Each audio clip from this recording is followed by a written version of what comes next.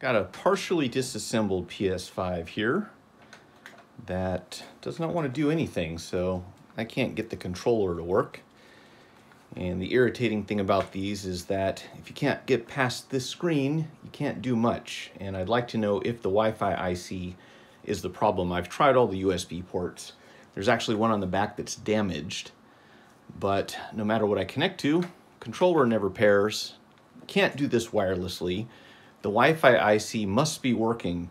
You can use a cable here and it doesn't matter if there's an issue with your Wi-Fi antenna, any of that, you will not be able to set up your controller, which is just crazy to me.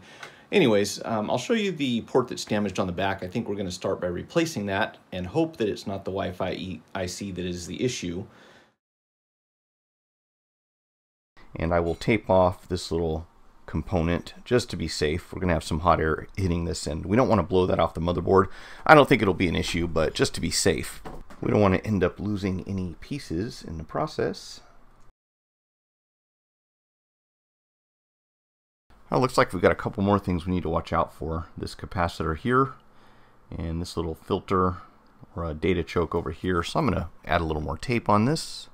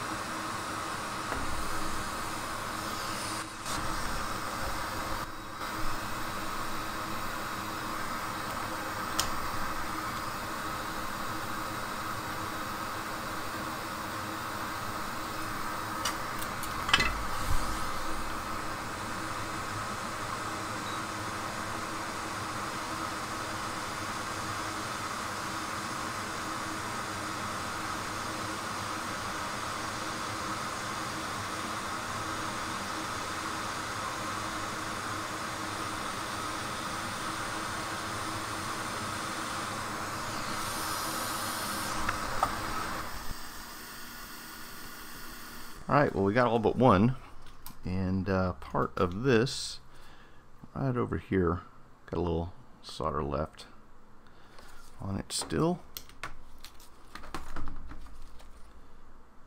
This ground pin here, I'm surprised the other ones actually came out clean. These things can be a headache.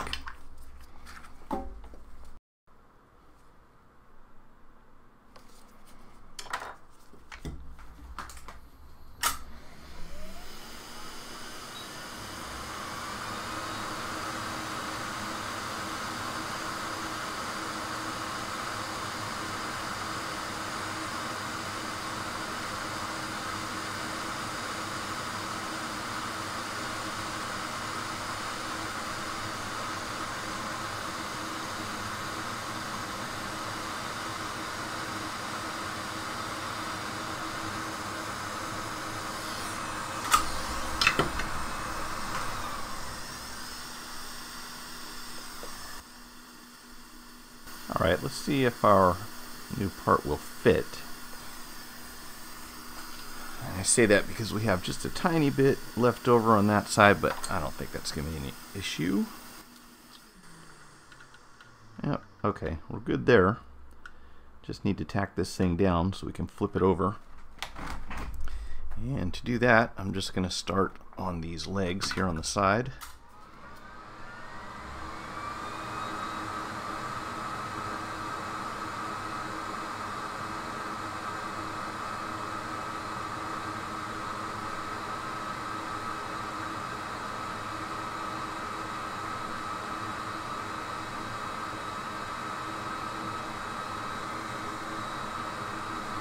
That's probably out of the camera's view. What I'm doing is just adding a tiny bit just to hold this thing. Come on.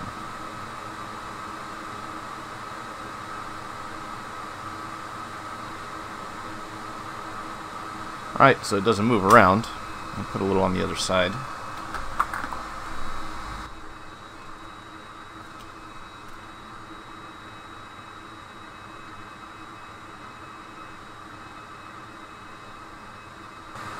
Okay, I think that's going to hold.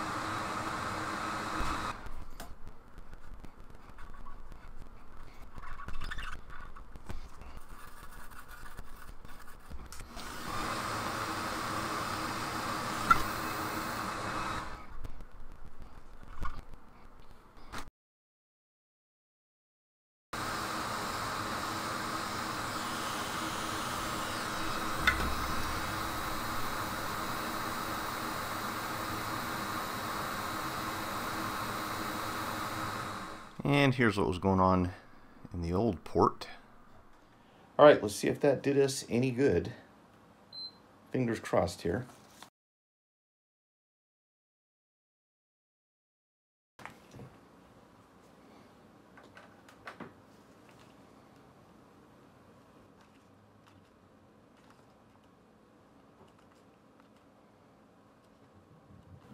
And looks like we still have nothing.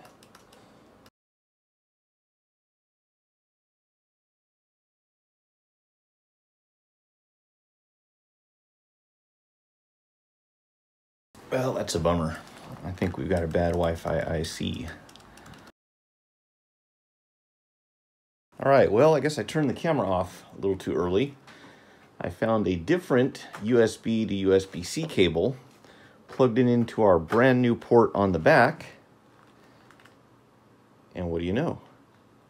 We are back up and running. My question is, why couldn't we sync through the USB-C cable?